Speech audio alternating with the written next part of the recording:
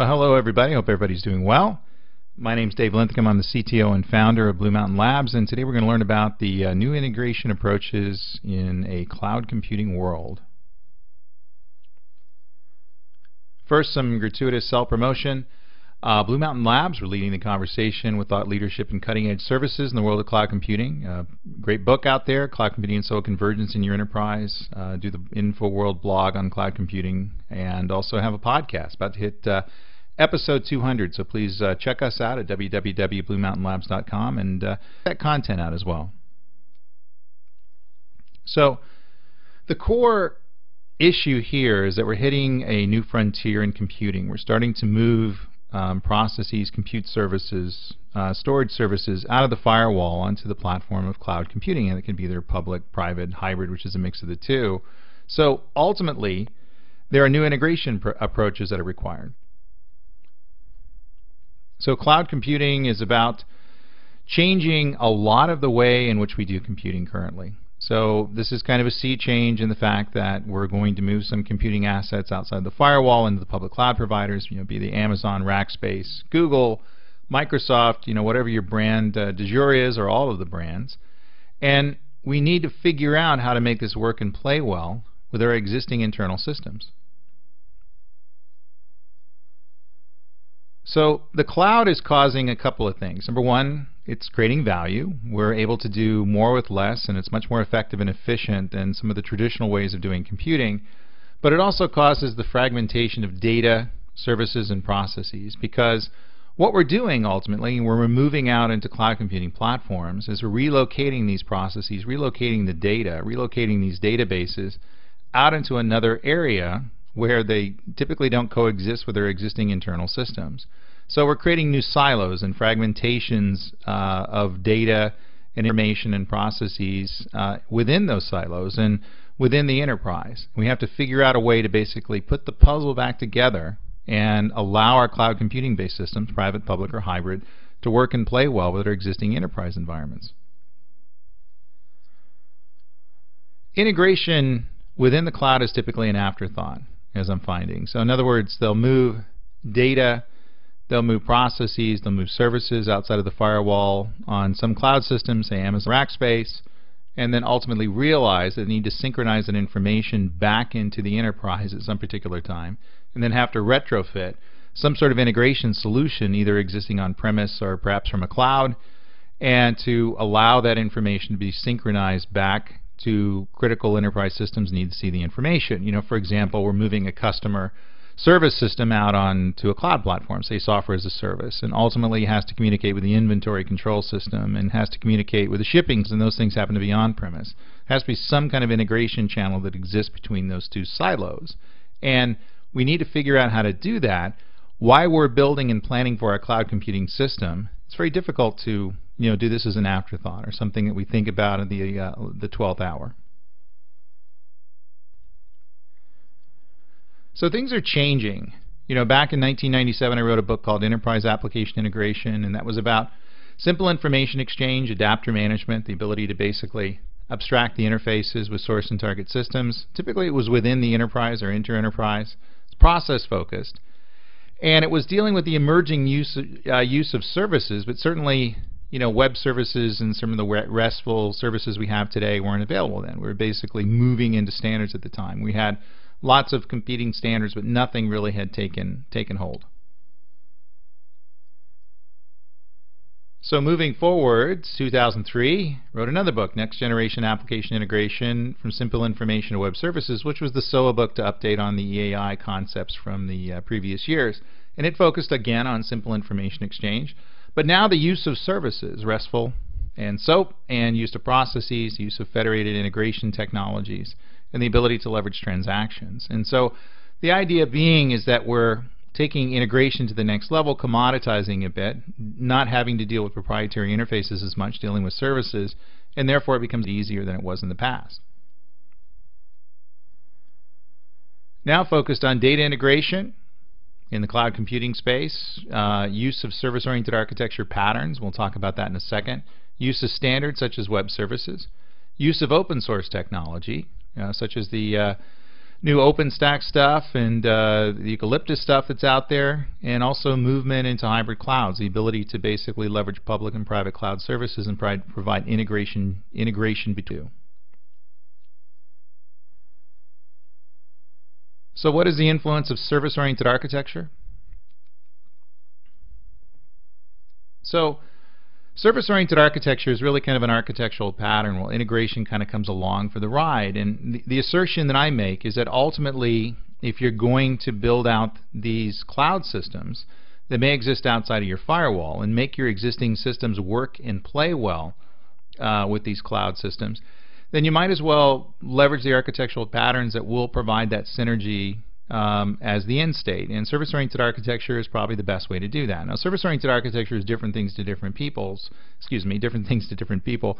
but it's really about leveraging services as ways of communicating at the transactional service layer and the data service layer with multiple systems that exist within your enterprise. In this case, may exist outside your enterprise on the platform of the cloud. So we deal with data abstraction, data services, transactional services, process orchestration and composites, the ability to basically bind services together to perform and reform solutions, and the ability to do monitoring and event management to monitor the health of your system going forward, and also with a big healthy dose of governance, or the ability to control access to the services and access to information, and then also security to make sure we're adhering to privacy and compliance issues around our security infrastructure.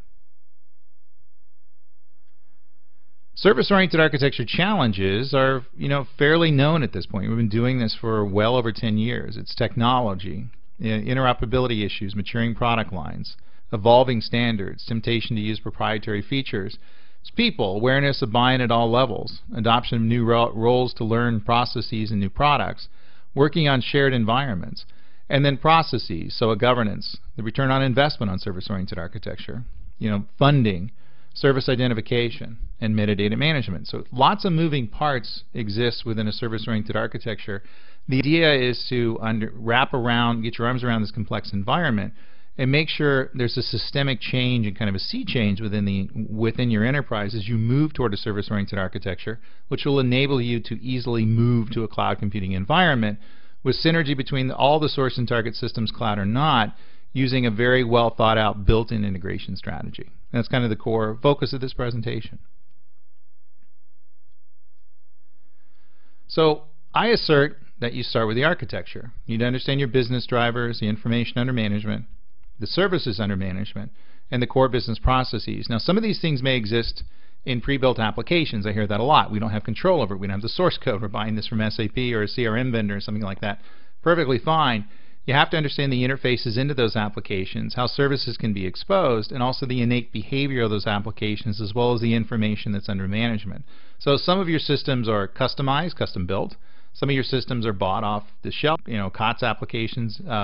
Some of the systems are basically a hybrid of the two, maybe extending certain functionality on top of existing proprietary stuff, as such as SAP and the ABAP stuff that's out there. So we need to get a holistic view of what the existing enterprise architecture is before we can actually make the movements or the migration into the target state, use of cloud, and then define the integration path as we do that. So I also assert we start with the data. Understand your metadata, understand your data abstraction layers, or how you're going to remap the data into something that's more adherent or aligned with the business. Understand your data services definitions and how these things occur. And basically a complete semantic understanding of the problem domain that you're dealing with. We're doing this because we can't integrate information that we don't understand in between these various source and target systems. If you do that, you're going to make mistakes. You're going to pull the wrong customer data, wrong transactional data, and move it into the wrong system.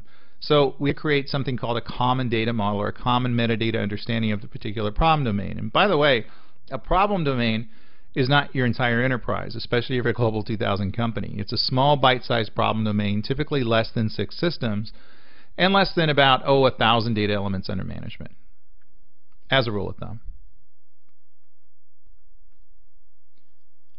So the basic concept is one can consider cloud computing the extension of service-oriented architecture out to cloud-delivered resources. That's where we're going. The trick is to determine which services, information, and processes are good candidates to reside in the cloud, as well as which cloud services should be abstracted within the existing or emerging service-oriented architecture. So we work at these layers: the existing application, the resources, the components, the services, and how we're going to orchestrate the services together to form and reform the solution. So how do you get things done? Well, here's the checklist. Cloud providers must integrate with existing enterprise systems in order to become more valuable. So that has to occur. Typically, the cloud providers aren't going to provide you with the integration solution you're looking for. You have to create it yourself.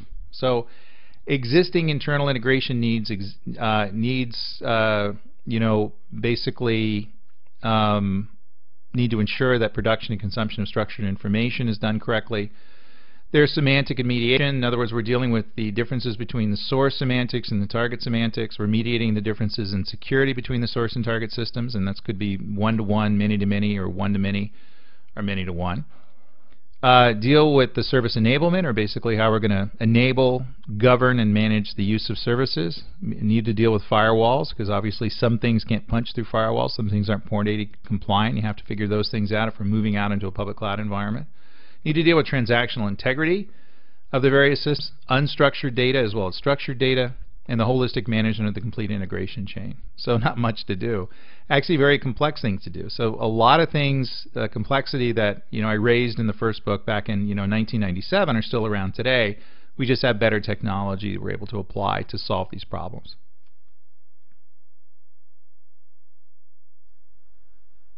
So more rules of thumb. Remember, you have to deal with semantic and metadata management. That has to be core to this, and how you're dealing with the semantics or the metadata within the source and target systems, and understand how the integration occurs between the source and target systems as you deal with the information as well as the services.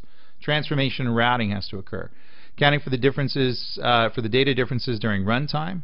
You need to deal with governance across all systems, the ability to basically understand where the source information is coming from, where the target information is coming from, and how all these various services and interfaces abstract into a common metadata layer, and how that data and those services are governed.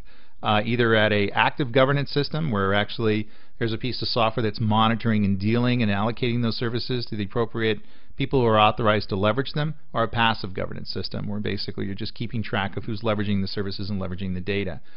Discovery and service management, meaning how you find and leverage the services. Those things have to be in there. Once we take the services, they go into a registry or repository. We're able to search on that registry and repository, discover services, bring them into our composite application, bring them into our processes. Information consumption, processing, and delivery are how you effectively move information to and from all interested systems.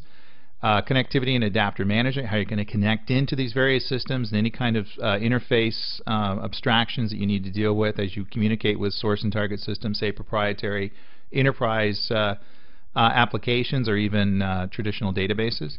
Process orchestration and services and process abstraction, the ability to abstract the services and information flows into bound processes, thus creating ultimately the solution you're looking to create. So you can basically take these processes and orchestrate the integration, and then you can reorchestrate the integration over and over again. That gives you the agility value of service-oriented architecture, the ability to define the invocation and the sequencing of how you're going to leverage sets of services that you're able to redefine through a configuration process rather than a redevelopment or recoding process. So show us some love. If you like this presentation, send me an email at david@bluemountainlabs.com. Make sure to give us the thumbs up down there if you like it.